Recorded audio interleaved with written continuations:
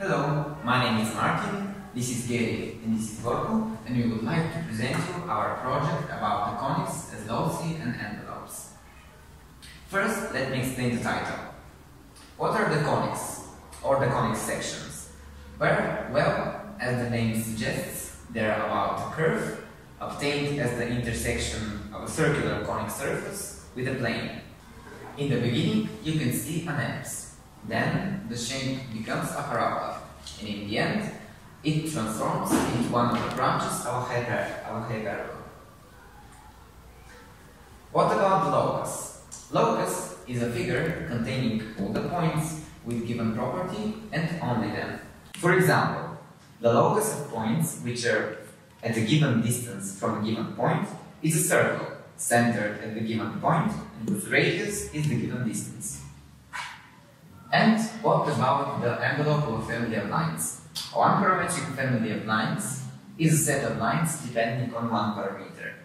We call envelope of a family of lines such a curve that touches every line from the family, and each point of the curve is a tangent point to a line from the family. But when does it all start?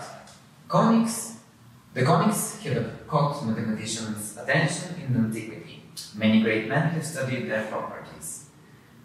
Among them are Euclid, who wrote the Elements of the Conics, which is something like a study source that unfortunately hasn't reached our time. Archimedes found the area of a parabolic segment. He also guessed the reflective property of the parabola. And Apollonius of Perga, who gave the most detailed description of the properties of the conics in his essay named Conics, where today's names of those lines have been introduced. Now, it's Borko's turn to tell you more about the conics. The first conic that we're going to consider is the parabola. By definition, parabola is a locus of points that are equidistant from a given point and the line. This point is called the focus and the line directrix. In the first picture, we can see how points G, H, and I, which are from the parabola, are equidistant from the focus F and the directrix D. Parabola has many definitions, but we chose that definition because in GeoGebra, when you select a point and a line, the software draws you one unique parabola. Here we have an algorithm for constructing points on the parabola, and it is that we choose an arbitrary point D from the directrix. Then we erect the perpendicular line Q at point D to the directrix, and after intersection with the perpendicular bisector of FD, we get point P, which is from the parabola. In this animation, we can see how when point D moves through the directrix, many points from the parabola are drawn. In this case, point D is a parameter. Although we can draw as many points as we want, we can't draw even an arc from the parabola.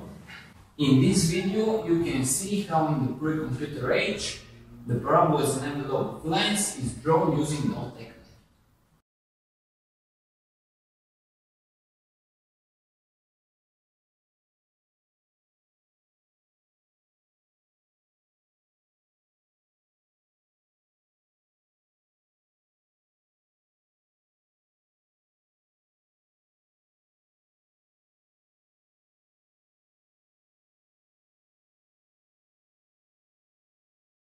In this animation, we can see how the one-parametric family of lines that are perpendicular bisectors to the segment FD is drawn when point D moves along the directrix. In this case, point D also is a parameter, and we can't see the parabola here, but we can see only its funding. The theorem states that the parabola P is an envelope of the family of lines P.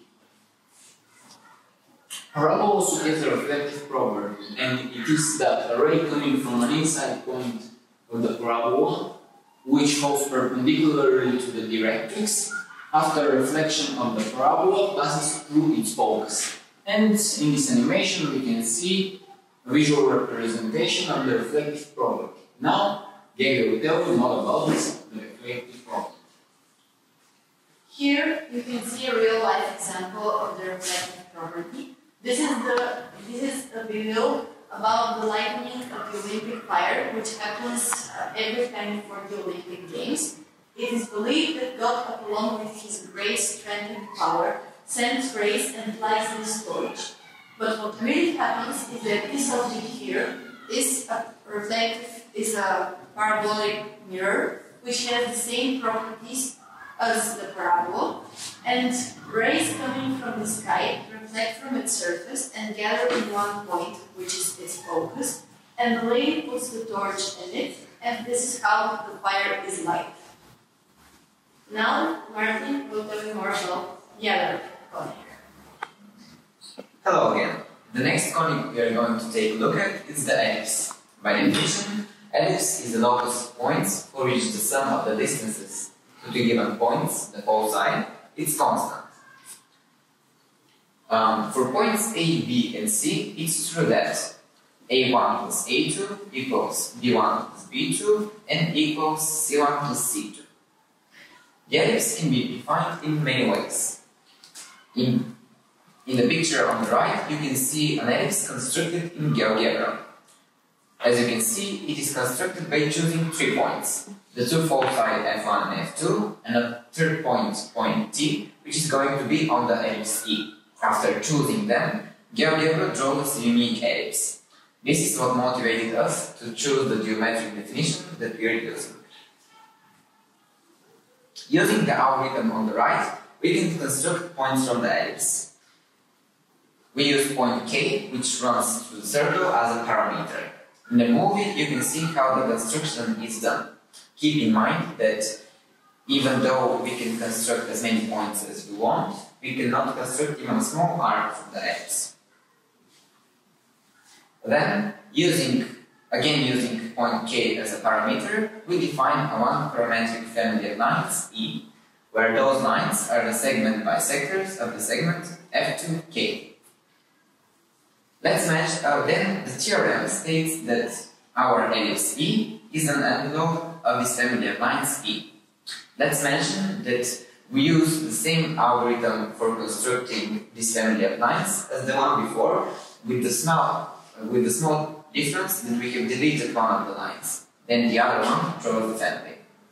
If you take a look at the movie, you can see the ellipse appearing as something like a shadow, even though no points from it are constructed.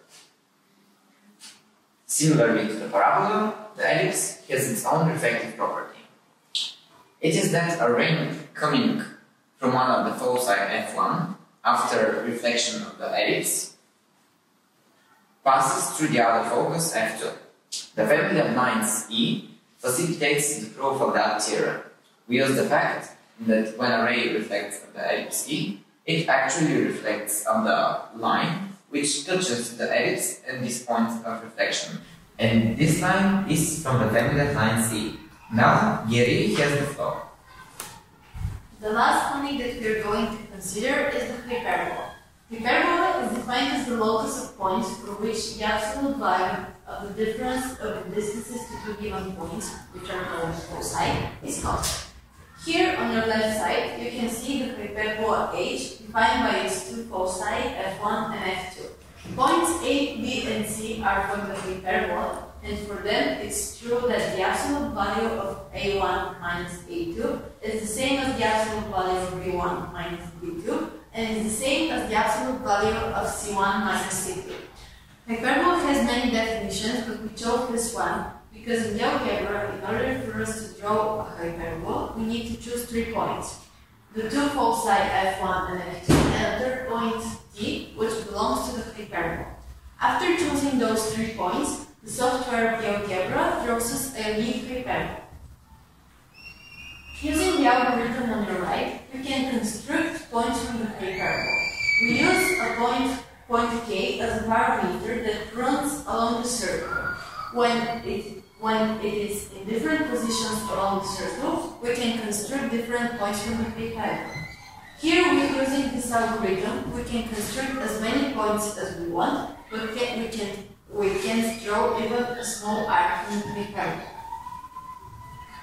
Again, using the same algorithm but slightly modified, we can introduce a one-parametric family of lines H, which is the segment bisectors of the segment F2K. We, however, here have two small exceptions for point K.